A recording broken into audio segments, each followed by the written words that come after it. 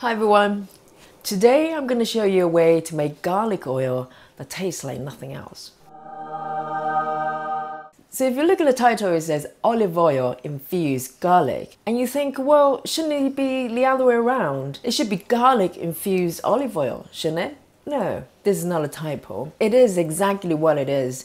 If you think about the garlic oil you've seen, a big bottle of olive oil with a few cloves of garlic at the bottom, think again. Not with this recipe. None of that business. This recipe is all about garlic. So if this recipe was a movie, the garlic would take the leading role. And the olive oil is the supportive best friend that kind of binds everything together. Wouldn't that be a great movie? So I learned this recipe quite a few years ago when I was visiting Taiwan, and I saw a lady demonstrating it on TV. And I remember thinking, wow, what a fantastic way to use garlic. I mean, I love garlic and I love garlic oil. So it was a dream recipe. I mean, the recipe was so easy. So I remember in my head, and when I came back to London, I tried it immediately and it turned out so beautifully, and I've been making it ever since. So shout out to the lady. I have to say I can't remember who it was anymore, but thank you for the recipe. And today I'm going to pass it over to you guys, and hopefully it's going to enhance your life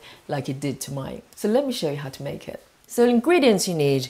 So as it's all about garlic, we need tons of garlic. So what I've got here, I've got about 400 grams of garlic here. So this is the amount I'm going to use. We also need some olive oil, the garlic's best friend. For this recipe, I recommend that you use the best olive oil you've got in your cupboard. It would definitely be worth it. And on top of that, you need a mason jar, like an airtight jar. We're going to preserve the garlic and oil in there. Okay, so the first thing we need to do is to prepare the garlic. You could punch it like this to break it up,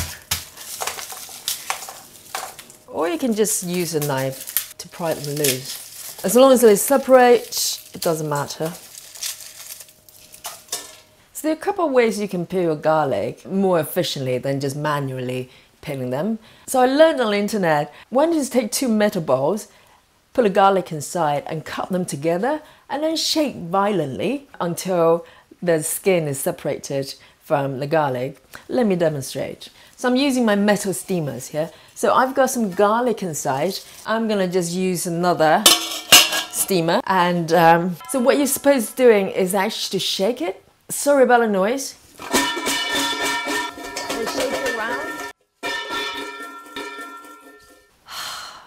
As you can see, it's not the most pleasurable thing to do. It's very, very loud. If you have neighbors, you're probably not going to be very popular. So it's loud, but as you can see, that it does separate the skin from the garlic reasonably well. And you still need to peel them, but they kind of come up. You could try this. So you could use this method if you're living on the mountain by yourself, or you don't like your neighbors very much. But personally, I prefer the second method, which is to use a food processor. I think it will work for most food processors, but what you need is kind of an attachment like this, which is not a blade. So this is actually used for kneading doughs, that kind of attachment. Basically what we're trying to do is to stop the garlic from separating from the skin, but not chopping them. So if you have any attachment that's similar to this, that can kind of create that friction, but not chopping the garlic, you can use it. So let me show you how to do it. So I'm gonna use this attachment. And I've got my garlic all broken loose, and just pop the garlic inside. And what you want to do is to pulse it quite gently. And do it a few times. Okay, so this should do it. As you can see, the skin is still attached. Some of the skin has come off, a lot of them are not, but this is totally okay because now they will be really easy to peel off. So as you can see, easy peasy. Okay, so I've got my garlic all peeled here. It didn't really take that long, to be honest. So now I wanted to take a baking tray and then cover it with a baking sheet or tin foil. And then just pop your garlic inside the tray. And then we're going to sprinkle just about a teaspoon of salt for this amount of garlic. And we're going to just sprinkle on top. And now we're going to add in a teaspoon of water as well. So what you want is really small amount of water, just so the salt can be attached to the garlic. So we just want to sprinkle it quite gently and then use your capable hands to mix it together. Okay, so now it's ready to go into the oven. So you want to preheat the oven to 220 degrees and then pop the tray in. So we're not trying to roast the garlic. What we're trying to do is to tenderize them to bring out all the flavors. So it depends on your oven. You could take from 10 minutes to 15. I don't want to give you precise time because I want you to check every 5 minutes or so. So we don't want to brown them. As soon as they go slightly tender to touch and slightly translucent, it's time to take them out. Okay, here we go. So I've taken it out of the oven. And sorry, the oven is still going. The noise is still there. So it's quite warm to touch, but not scorching. And then when you touch them, they're a little bit soft, a little bit squeezy, but not mushy. And this is the perfect state. So what we want to do now is to take the jar, the mason jar, and then we're going to transfer the garlic into the jar. So do this carefully. It should be hot to touch, but not so much it burns your skin. So I'm just pack it in.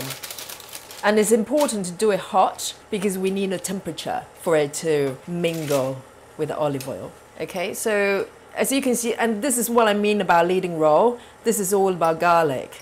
So what we want to do now while it's still hot is to pour in this gorgeous extra virgin olive oil. So here we go. Just go for it until it fills the top and cover all the garlic. So beautiful. So make sure the garlic is totally submerged in the oil and then cover it up. So here's the garlic oil, but you can't have it immediately. You have to leave it to cool and put it in the fridge and let it rest for minimum 24 hours. So what I've got here is one I made yesterday. So it's been in the fridge for about 24 hours. So I just want to show the comparison. I mean, visually, you probably can't tell the difference that much.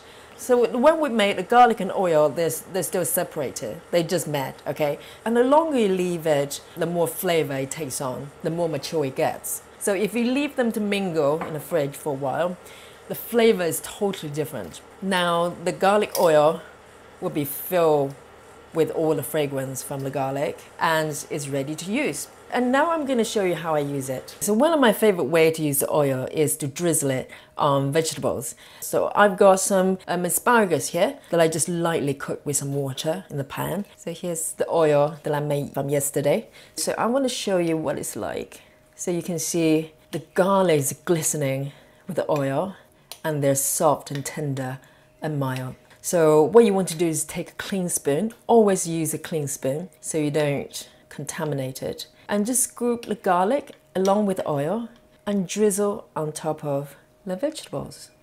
The smell is fantastic. So garlic will be quite mild and sweet to eat. And I like to put tons of garlic on it. And then I've got some toasted pine nuts and just sprinkle a few on top. It's such a great combination. And then maybe a cup of tomatoes on the side. So all my favorite things. There you go, perfect. Oh my goodness, the kitchen is just filled with this wonderful, wonderful garlic smell as if you just walked into an Italian restaurant. So here's my vegetable drizzle with this gorgeous garlic oil. The smell is just wonderful. So I sprinkle a little bit of sea salt and now I'm gonna just eat it. I love asparagus. I can eat it all day. Oh, my goodness, the oil is seriously, seriously good. I'm overwhelmed every time I eat it. Doesn't matter how many times. The oil is just so delicious. And here's the garlic. It still has that slight garlic punch that we all love, but at the same time it's totally tender and sweet as well. It's just such a great way to eat garlic. I say most of the time I use it raw. I don't cook it because I want to preserve all the flavor there is. You can drizzle it on your zucchini noodles or shiitake even, and any kind of vegetables or salad, it would just work wonderfully. So this is the jar we just made, and it's still a little bit warm. So you want to leave it cool to room temperature before you put it into the fridge. And once in the fridge, you can probably keep it up to, I say, from my experience, about 30 days, no problem. But obviously use a clean spoon every time you take the oil and garlic out. So in the process, you can top up with some oil if you want to. And but obviously the more oil you top up, the less intense garlic flavor it would be. So you want to kind of look at the balance. Just make sure that it's always covered with the oil. The longer you leave it, the more tender the garlic would be. You can be creative with how you use it. You can use it on your wrap if you're making my flatbread wrap, and on top of salad, vegetables, anything you can think of. So there you go, now the recipe is yours. So follow me on Instagram if you haven't already. I post the food I eat and recipes of the channel on a regular basis. So check out my Instagram. So thanks for watching. I'll see you next time.